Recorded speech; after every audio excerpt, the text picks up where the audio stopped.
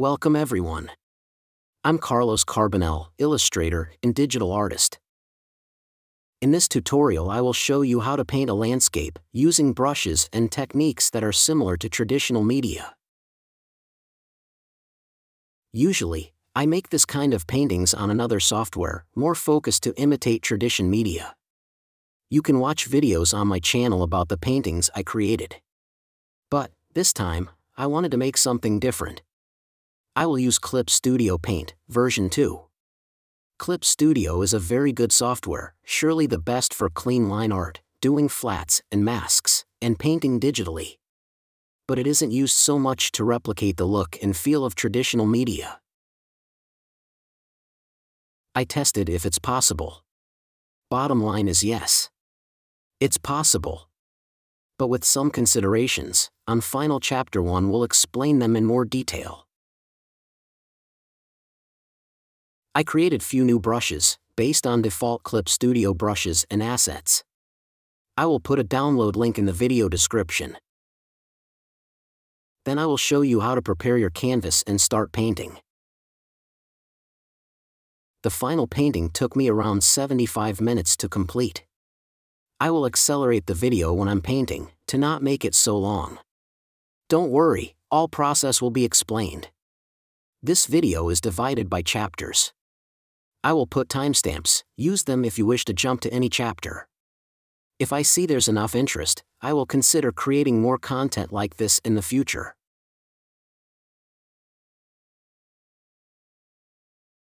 First step is the installation of the brushes. Please, refer to manual on how to do that.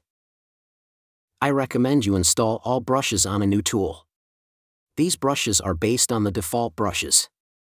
If you wish, you can use default brushes instead of my own.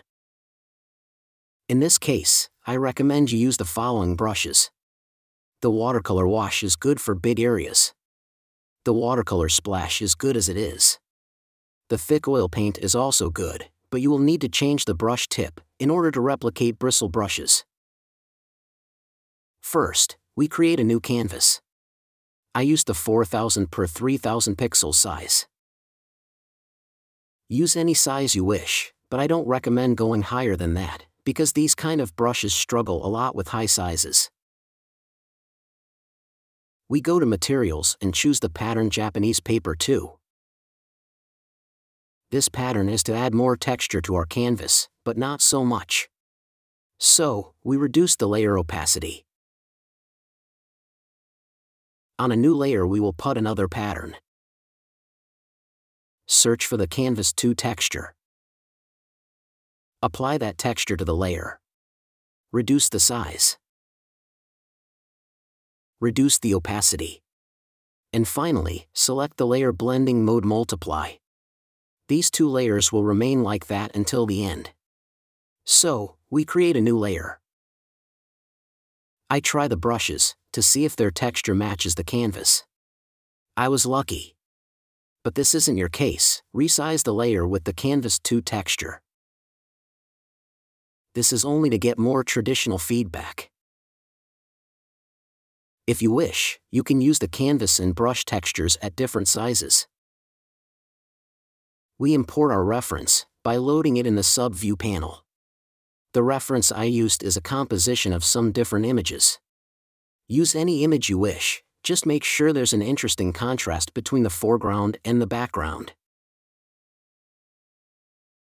Now we have everything ready to start painting.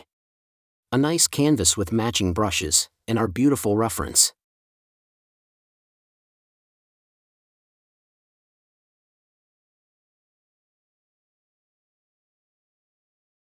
I will paint the background first. Here the only purpose is to define areas, depth and right values. I used a watercolor soft brush to cover everything. During this process I will not put any detail or try to be precise. I start with the sky. Notice I'm using the perceptual color mixing. If you use default brushes, you may need to activate it in brush settings. I paint roughly, I'm not trying to create a nice and smooth gradient.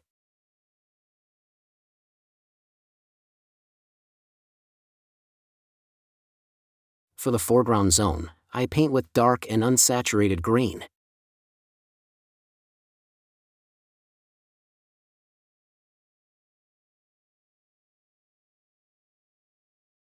When I start painting the middle distance area, I make the color even less saturated. For the mountains, I start using oil brushes. Remember that I'm only defining the areas, I'm not trying to be precise. As further as the distance of the elements, I keep desaturating the color and lowering the value.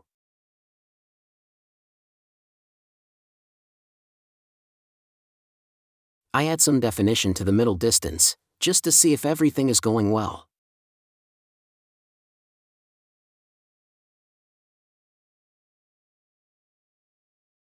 I start painting the clouds. For this purpose, the watercolor splash brush is very good. I start painting with white, painting clouds here and there. I don't paint the clouds from the reference. I just paint whatever it looks good to me.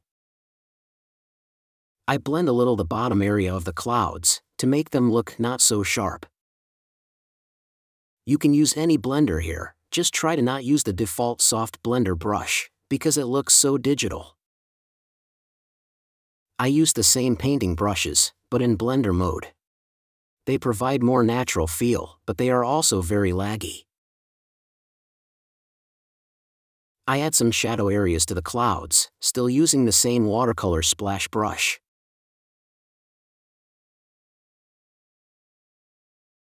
I blend all the clouds, to make the brush strokes less visible.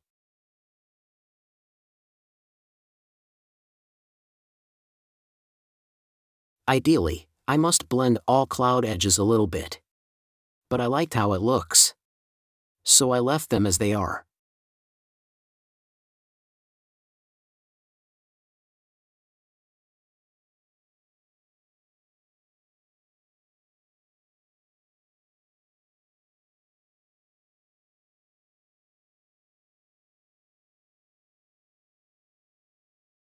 I start the main painting process.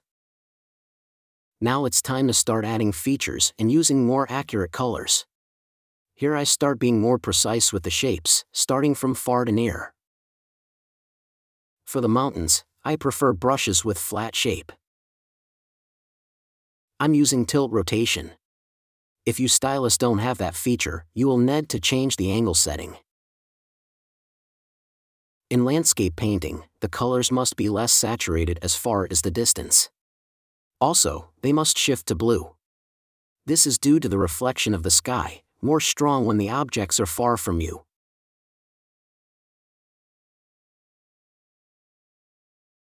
As we paint near objects, we must add more saturation. It's also a good idea to use lower color value. This means using less black value, especially in the shadows. As the objects are near to us, we use higher values, and the shadows are stronger. The foreground must be the most saturated zone and have the darkest shadows on the entire painting. The last thing that must change from far to near is the details. The more near, the more details we must paint. As I'm approaching in the distance, I start adding more features. I don't add details, just the features. Surely it will remain like that until the end. My main focus will be the foreground. I add some fields to the middle distance. I don't try to make the exact shapes of the fields. Few brush strokes here and there are enough.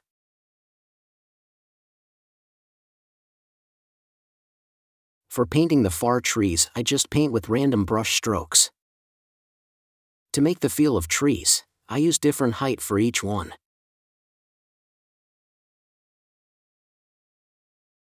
On the mountains, I use the knives I created.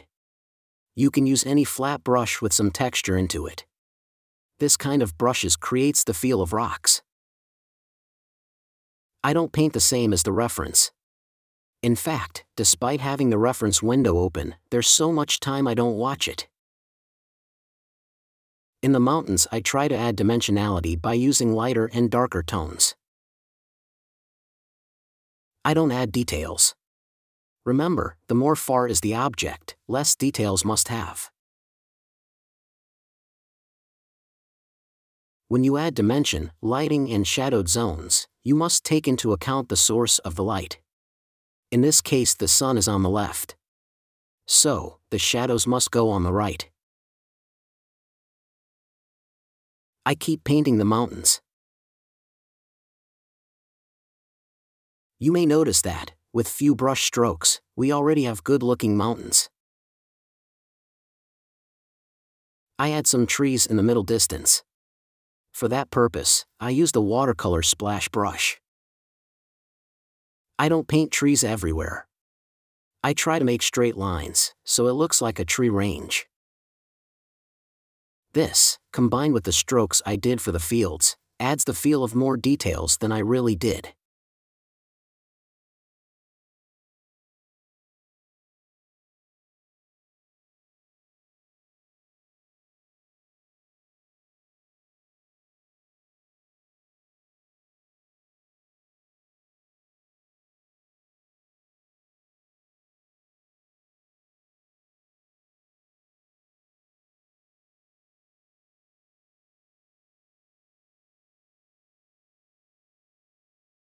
When I start painting the foreground, I decided to add more strong and saturated colors. I paint from dark to light, leaving some zones with the darkest value. I make this because the grass, especially in the nature, don't grow evenly and there's always zones with less grass.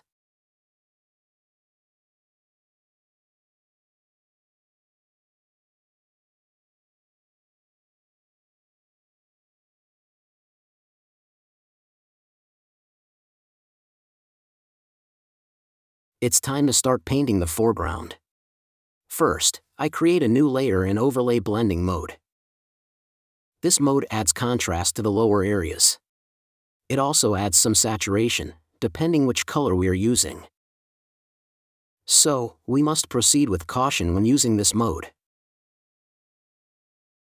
I use different colors to add more color variety. The overlay mode, if you use darker color, also adds shadows.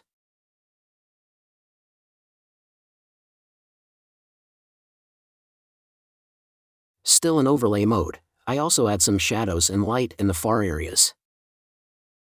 In this case, I use an almost gray color. I make this because the distant areas need more contrast, not to apply direct brush strokes with any color.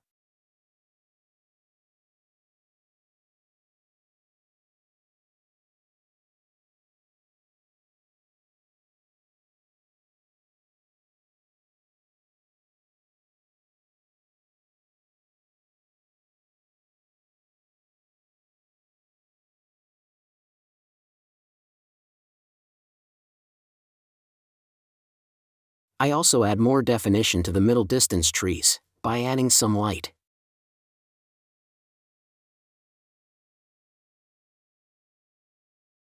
Ideally, you must use the same brush you used to paint. So, for the trees, I use the watercolor splash brush. On the mountains, I use the knives or any flat brush.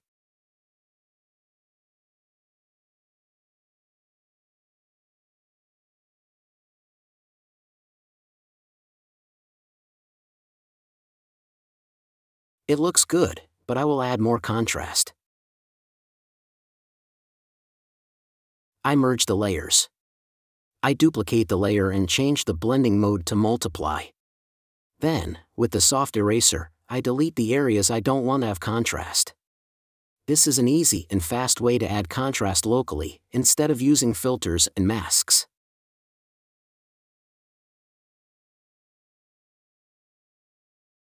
I start painting the trunk on a new layer. Despite being a near object, I don't paint it accurately. I just make rough brush strokes. When you paint landscapes or nature features, the more loose and rough you paint, the better. Don't try to be precise. I block the transparency of the layer. This way I will not paint outside the trunk. I add volume to the trunk. I use the knives. Any texture brush will serve, but make sure the texture is too small. Try to use any brush with big texture.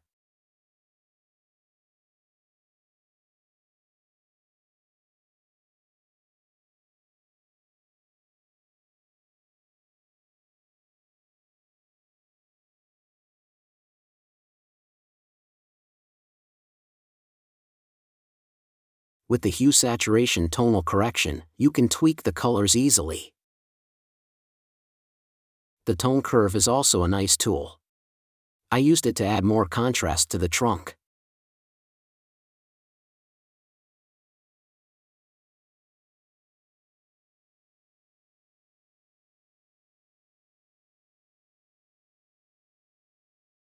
I start painting the tree on the right.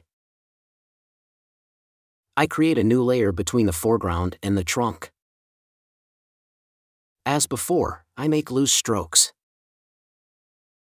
For the branches, I lower the size of the brush. For painting trees, when you paint from the bottom to the top, you must keep lowering the brush size. Here I watch the reference, because I like the distribution of the branches, but I try to paint as loose as possible. When you do this, try to not think about the exact position of the branches, just paint them. For the leaves, I use, again, the watercolor splash brush. This brush is wonderful. I did 2 more variants of it, but the default brush will serve for everything. This tree don't have so many leaves. But, when you paint more populated trees, always leave some areas unpainted. This helps to make look the trees more natural. I add some highlights, but not so much. The trunk has more importance, so most details and contrast must go here.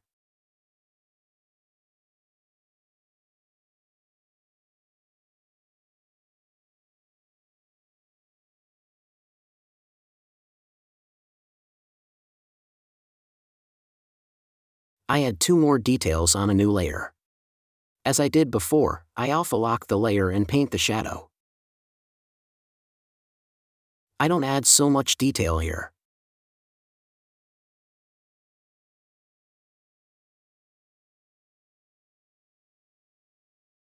Now it's time to add the shadows in the foreground area.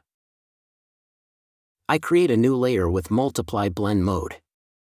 For painting shadows in multiply mode, I usually pick the color from the same area. I paint the shadows in the same direction as the reference, but not in the same position. I just paint the shadows that seem good to me. As I'm painting on a new layer, I don't care if I paint over an area that don't must have any shadow. I will erase these areas when I finish painting the layer.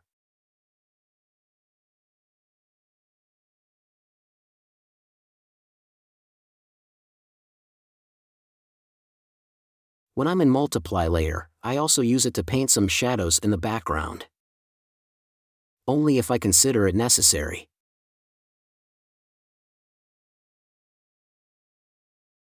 I create a new layer. This time I use the overlay mode, again. I use it to add some highlights here and there. Sometimes the overlay or multiply blending modes are too strong. In this case, I create a new layer, but in normal blending mode. This way I can paint with the exact color I wish. This is my usual painting process. First I paint everything roughly, just to add the right values, and place the first features. Then I add more definition and dimension. Thereafter I start painting on new layers. I switch between multiply, overlay and normal modes. Usually I merge the layers I create, as often as possible. Otherwise I will end with lots of layers containing small details.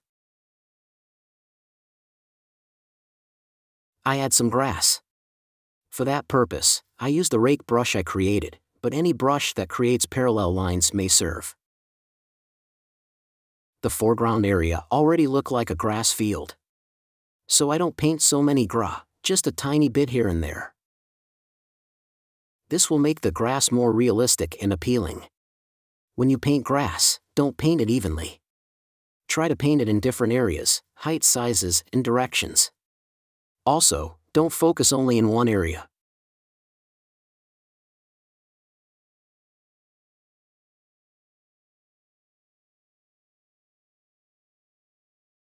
I paint a little of orange and brown in the bottom area. Not only because the reference looks like that. It's a good idea to add dirt tones in green areas. It adds more interest. To do that, you can use any brush you consider necessary. If you use textured brushes, try to use different textures, not always the same.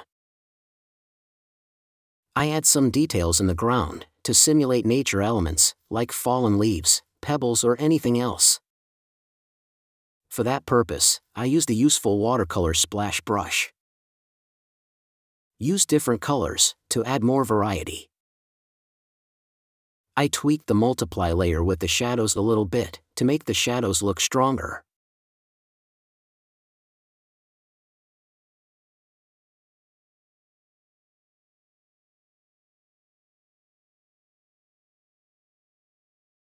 I created the final chapter here. Not for any artistic reason. It's because I will use it to explain my conclusions. About the artwork, I start creating the branches on the top left. I use the same technique as I did on the right tree. Just there's some more leaves.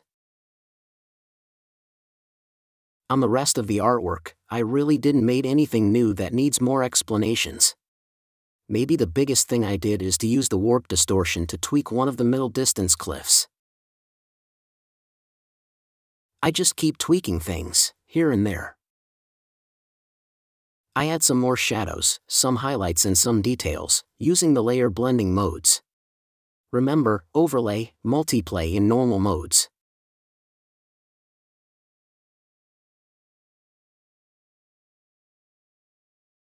Now I want to speak about my experience with Clip Studio Paint to create this kind for paintings.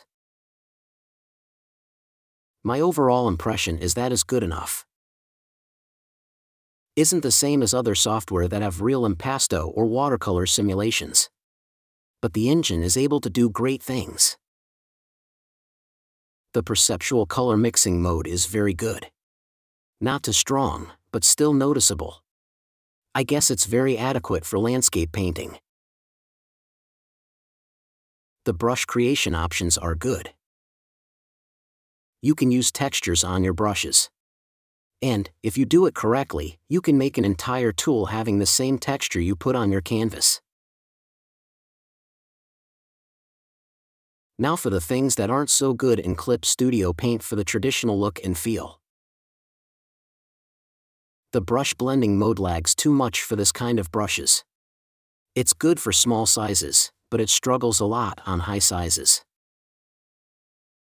And not that much, only being 400 or 500 pixels wide, they become almost unusable. I will need further brush development to check if there's a workaround. Maybe I could find a compromise between performance and visual features. Don't seem so good for painting on higher sizes than DIN A4. Not only because it struggles with high brush sizes. It may be a big problem for textures in brushes. I recommend stay on DIN A4 size or equivalent. Around a maximum of 3500 pixels wide size. Then, if you need higher sizes, resize your final artwork with any AI resizing tool.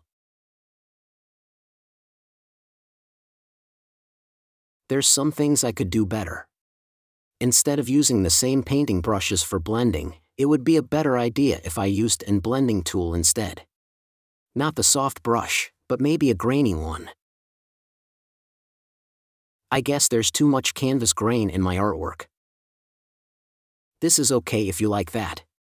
But it could be better if I used blend tools more often, to get rid of some grain. And this is it. To be honest, I didn't expect it to have a so good experience.